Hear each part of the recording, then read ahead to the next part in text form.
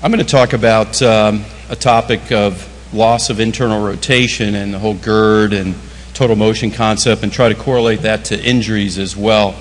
It's certainly been a great morning so far. Ken Crenshaw and I, and we're talking in the back of the room about this battered shoulder.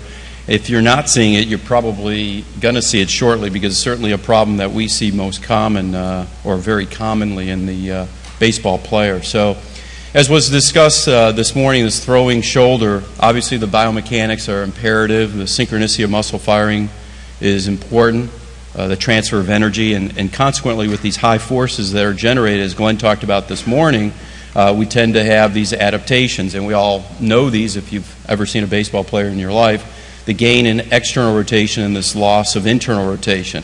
And we think of the adaptation of external as almost advantageous. It increases our angular velocity, ball velocity, distance that we can throw, and so forth. But many times we think of this as a maladaptation, or something that leads to injuries or problems that will shortly ensue.